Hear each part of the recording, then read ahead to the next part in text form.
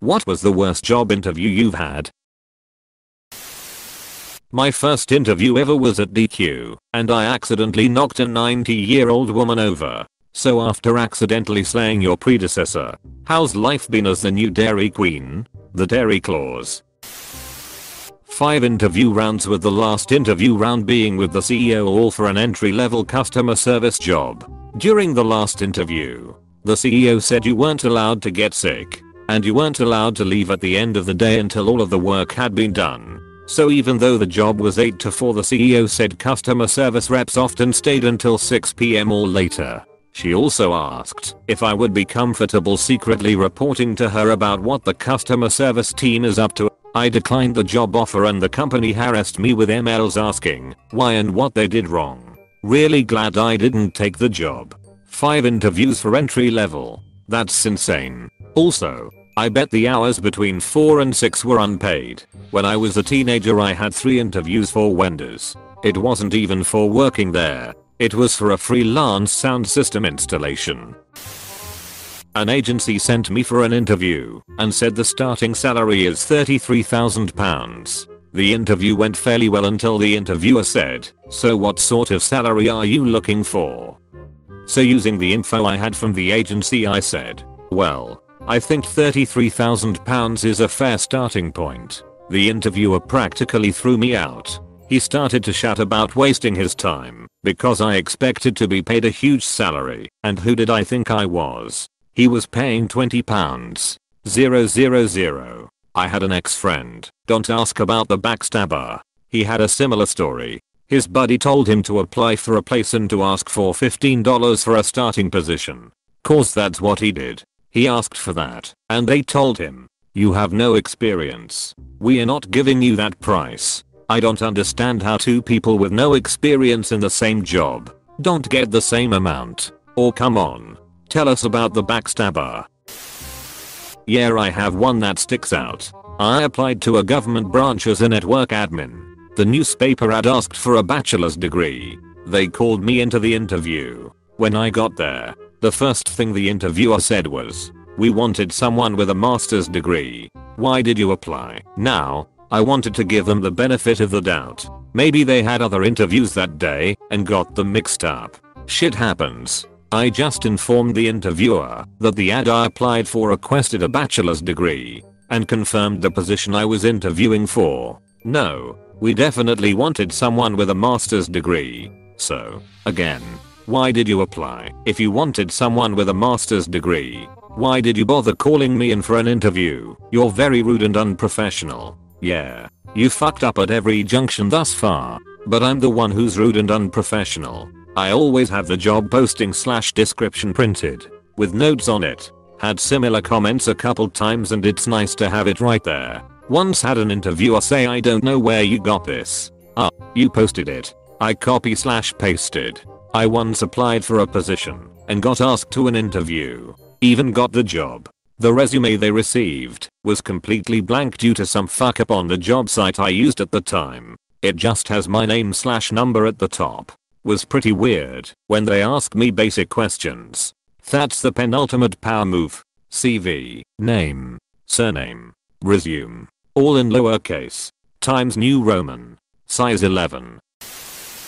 Had a phone interview and the woman kept asking more and more intrusive questions. Kept hinting I'm a total piece of shit who's totally unfit for the job. It was the easiest job description ever, and jumping to conclusions about my life that were completely untrue. For example, I found out that being a freelancer who gets a lot of decently paid work each month is apparently living off my parents. She kept going on and on like that for quite a while before I told her to piss off and hung up. Didn't really need that job too badly, but it was in a different country, so the travel aspect was the main reason. Years later I found out it was a stress interview, which apparently is a thing. Fuck those people. Companies that do that are not worth working for. Edit. Such a simple comment, but never had that many upvotes. Thanks everyone. It sounds like negging, but in a professional context, anyone who falls over themselves to put up with shit treatment is far more likely to accept worse working conditions for longer. I think recruiters seem to forget that an interview goes for both sides. I'm not only being interviewed for that position, You're also interviewed as an employer. If you suck, I'll go elsewhere. I don't think it occurs to them that experienced people will not put up with that, and as a result they will get green employees with no self-esteem and no work experience. Sure, you can pay them less, but your output and turnover will be shit. Especially as your employees realize they don't have to take your crap. It's short-term thinking that is detrimental to the company over time. An interviewer told me that he worried I would be sexually harassed if I joined his team. Red flag.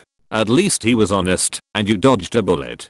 This is true. It's just wild because he basically admitted that sexual harassment was a huge problem in that company and that management made no attempt to control it. And further, that the only mechanism of control was to not hire women perceived as attractive. What a world. Yeah, I was told by a company they don't hire women anymore because one accused a coworker of sexual harassment. Unbelievable, I know. LMAO, that comment is a lawsuit in word form. When he said I'll give you extra hours if you bring me smokes every day, then put his hand on my leg and said his wife gives him passes to have fun. I also got a speeding ticket on the way to the interview. Was not my month. Would not have been surprised if you got a speeding ticket on the way home. Just not possible to get away from that shit fast enough. I had an interview with the MC back in the day. I don't remember the specifics other than I was really nervous. I had a "we are sorry to inform you" ML waiting for me before I finished the 10-minute trip home. I had an interview and they told me the hiring manager was going on vacation for 2 weeks after the interviews were done, so a decision wouldn't be made until then. I took a bus home and had a letter from them in the mailbox telling me I was being rejected. It was the afternoon, so they either mailed the letter before they even interviewed me, or the hiring manager raced to my house after the interview to drop the letter off. I walked in the house and my mom asked how the interview went. I just handed her the letter. I'm sorry but can't stop laughing at the thought of the hiring manager desperately driving as fast as they can to make sure you get their rejection letter before they leave for vacation. Showed up looking good in my suit with a ton of knowledge on Capital Partners. It turned out I had researched the wrong company named Capital Partners. I did major research on a company and expected questions in the interview. The only one they asked was, "What is a slogan?" Of course, I hadn't memorized that. As I left I saw it was on the fucking giant sign outside. I don't get why companies ask you things like that, as if it would be relevant to whatever you do each day. There is a minimum amount of ass-kissing required daily for some jobs. It's always about who you know and who you blow. The first question they asked was a statistics exam type question. Took me completely off guard. I half-assed the answer. A complete answer would have taken half an hour. The next question was about a Punnett square analysis. I answered honestly and said that the first thing I would do would be to look it up. Errors in Punnett squares are incredibly common, and I wouldn't trust anyone who said they could do it off the top of their head. I'd look it up, even if I'd done one last week. They really didn't like that answer. They wanted to know where my husband worked and where we lived. And they concluded that our 6-month rental location was completely incompatible with the commute to their location. The whole thing was just super weird. It was like they sat down determined to find a reason they should not hire me. I was relieved to get out of there. What was the job? Lab research. Why would you do Punnett squares and stats? Yep. Research job. Job was for a vibration analysis engineer. I knew how to do the job well. I knew the pay should be around 95k, and they stated 55k in the interview. When I tried to discuss my point, they said, "Don't worry, there's plenty of overtime." They also mentioned, since they weren't involved with many balancings at the moment, I would assist the cleaning crew with a lot of the cleanings. I've never been so uninterested in a job in my life. Vibrations analysis, cleaning crew, that's a complicated way to say sex toy tester. Did you mean backquote taster? You say tomato. I say gluck gluck gluck. At an interview to be a county street sweeper, guy asks me if I have a girlfriend. Proceeds to rant for 5 minutes how young people don't get married anymore. Then he asks me what I want to avoid at the job. At the time I had no idea how to answer as I'd never been asked that in an interview before.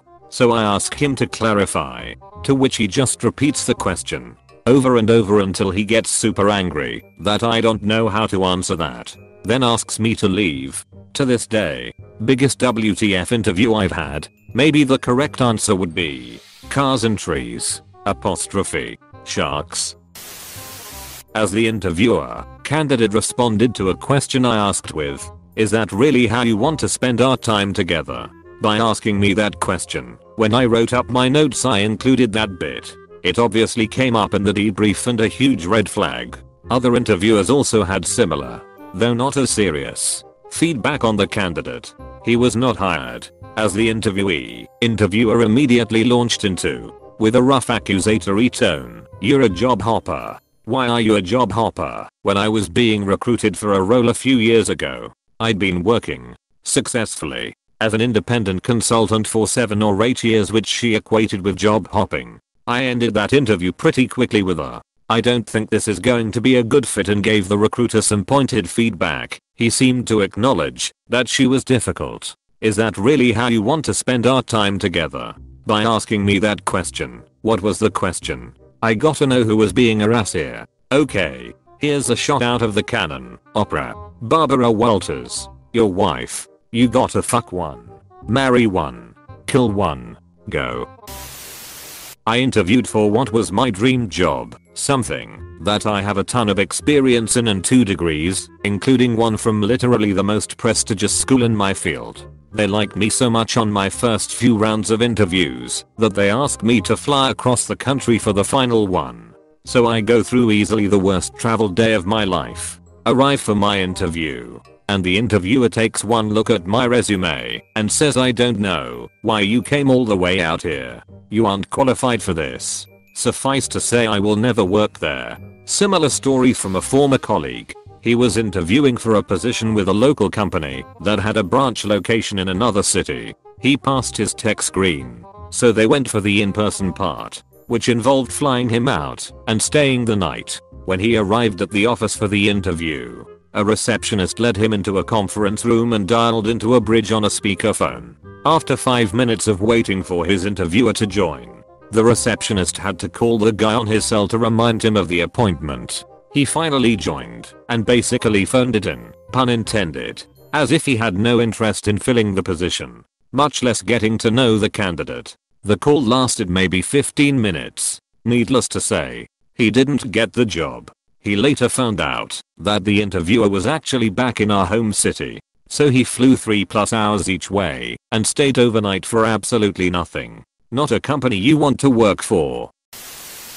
I was interviewing for a job in Houston and lived in Austin, about 5 hours away. I drove to Houston for the first round of interviews, and they said it went well and wanted to bring me in for a final interview. So I drove there again. It seemed like it went well, and they told me they had one more interview to conduct and would have a decision tomorrow. So the next day came and went. I emailed the manager to ask if any decision had been made. Nothing. Waited a couple more days. Left a voicemail. Nothing. Then a couple days later, I just called the main number for the company and told the receptionist why I was calling. She was like, "Well, someone just started in that job yesterday. They ghosted me after I drove a total of 10 hours to interview twice." Still salty about that 11 years later.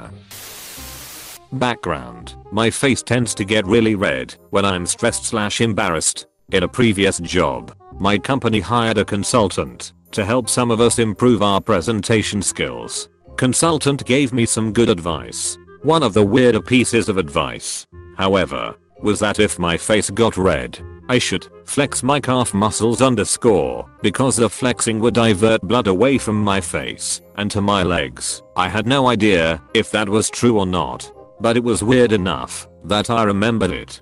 Job interview. About 10 years later, I'm giving a presentation at a job interview. I'm a scientist, and giving a research presentation as part of a job interview is pretty common. My research was pretty good, but it had one critical flaw that I wanted to avoid discussing during my presentation. Somehow, everyone in the room locked in on the floor and erected a barrage of critical questions at me.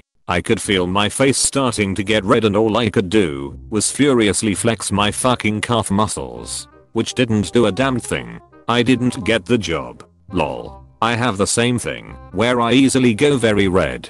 To the point where people have commented, geez, you are so red right now, as if I wasn't already acutely aware.